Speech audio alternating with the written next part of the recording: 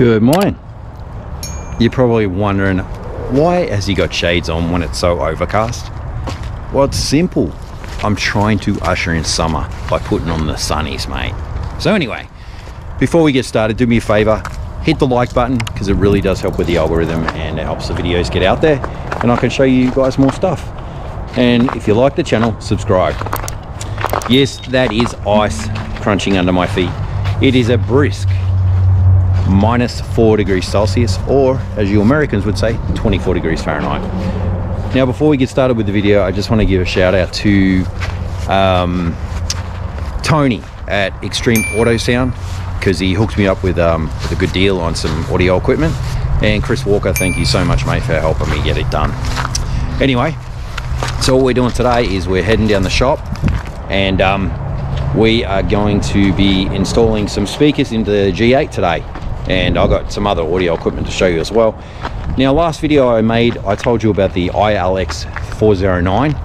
Well, we're going to be using the 309. So apparently what the 409 is a updated version with less features, so it's a little cheaper. I think you pick them up for about $6.99, something like that.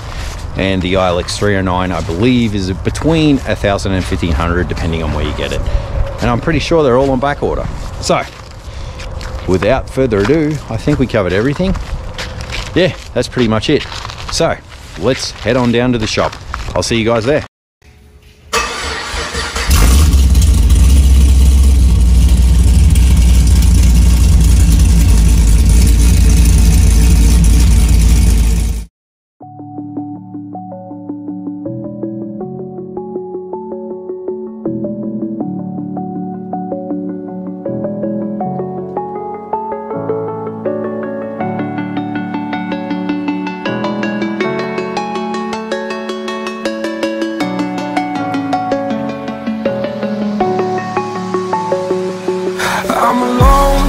I'm a broken home. I gave you all the bricks that I own and know. I'm letting go. I'm breaking these walls down, breaking these walls down. If you want adventure, then fly to home. But if you wanna travel, then go alone. Yeah, what's the point in us if I never know?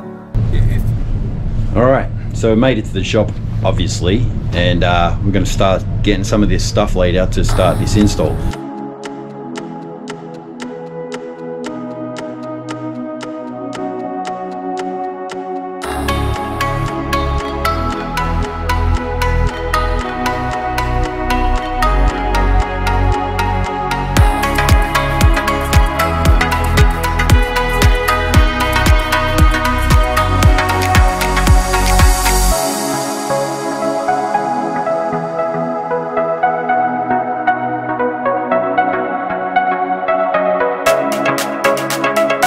So, not going to be doing the whole install today, but yeah, we'll do some of the install. So I just showed you the components, and so yeah, let's get into it and start putting some stuff in this car. So Dan, who is this dude right here, hey buddy, redid this whole thing that we got from AUSSIE Customs. They destroyed this thing. Look at this, look how smooth that is. When I opened the package from AUSSIE, I was like dumbfounded at how bad that was. It was pretty much trash, correct? Yeah, it was broken by the time I started getting all the cracks out from where they sent it. 2 of the pods had busted out, so I cut it all back out, re-2-parted it, did it the proper way, and now it's a presentable piece. Yep, so I ran new PVC piping in here, and the thing looks smooth. So obviously it's still in primer right now.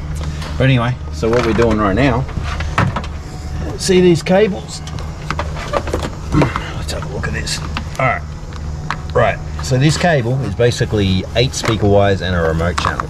So if we run 2 of these, we'll basically be able to run seven channels plus the remote.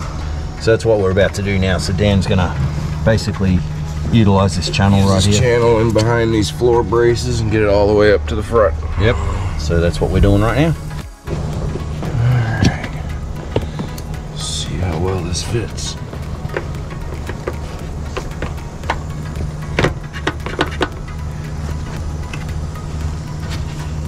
This is gonna be the hard part.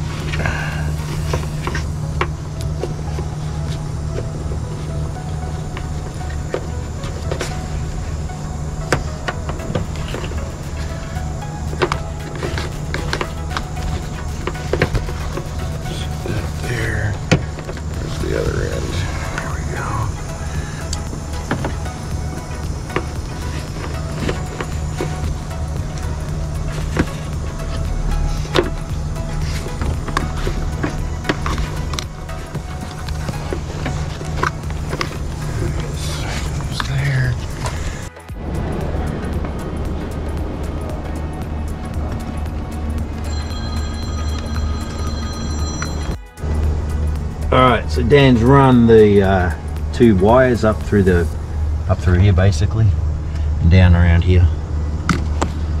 So they're in there. Awesome. Alright, so on the other side what we're going to do is run the RCA leads. Here we go. So basically I've got 3 sets of leads here, and basically we've taped them up every 4 inches or so, and that's it. So we'll be running them right down the other side. Straight down here, and then obviously just up straight in through into the trunk. There we are. Alright, so here's our component speakers. The front door. Our tweeters. Our mains and our little drivers.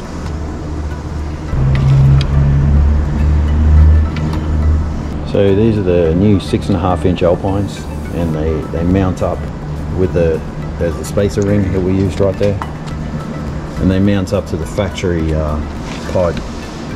So basically going from 5 1/4 papers to 6 and 6.5 Alpine type R's. Look at the difference. Beautiful.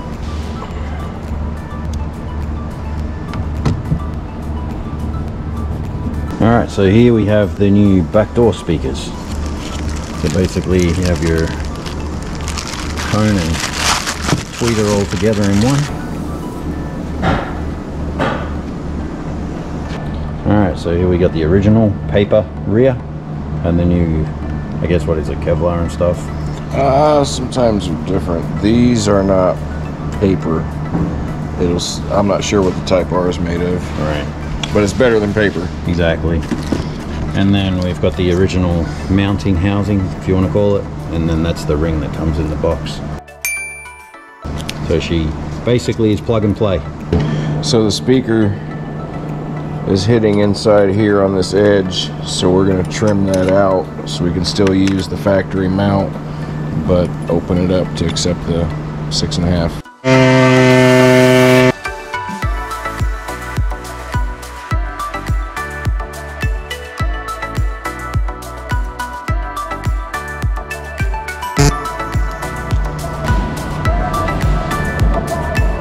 So this is the RE90S amp.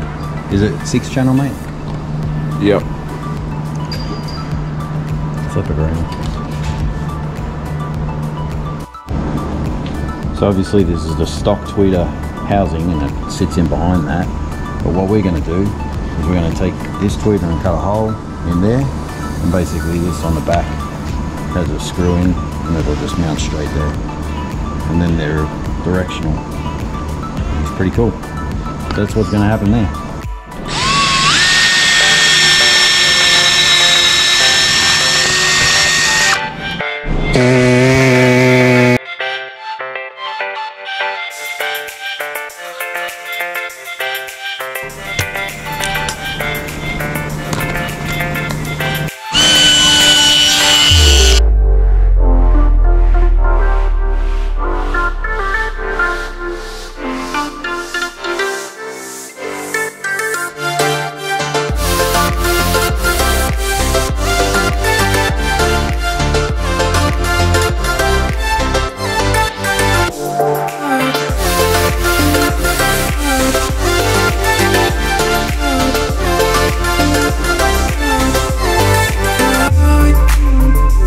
So just for comparisons, there's the new tweeter, and where is it? There's the old tweeter, right there. And we've got a new signature that's obviously up there. So this is the ILX 309 receiver, and you can see it's a single DIN. And then show the bracket on the back real quick on the other side. There we go. Basically, it connects right here. So it goes like that, and that's the 309 screen. Alright, you can see the obvious difference. I mean, look at this screen.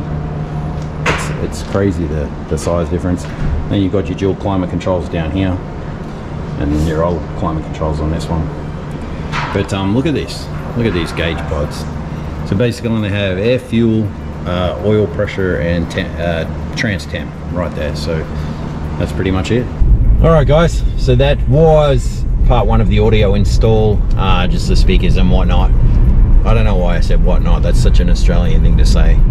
But yeah, so the 4 speakers are in.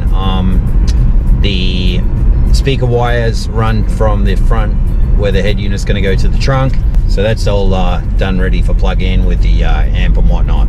Said whatnot again, bloody hell. Old habits die hard, don't they? So yeah, that's it. So I will try and get some more footage once we start getting the amp and the head unit and everything in. Yeah, that's it, guys. I appreciate you tuning in. Hit the like button for me if you will. If you like the content, subscribe, mate, because you know there's heaps of stuff coming, heaps of good stuff. I've got so many ideas, but you know what I don't have is time. I run out of time so often. So anyway, that's about where we stand. Appreciate you guys. Thank you for watching, and peace out. There'll be heaps more.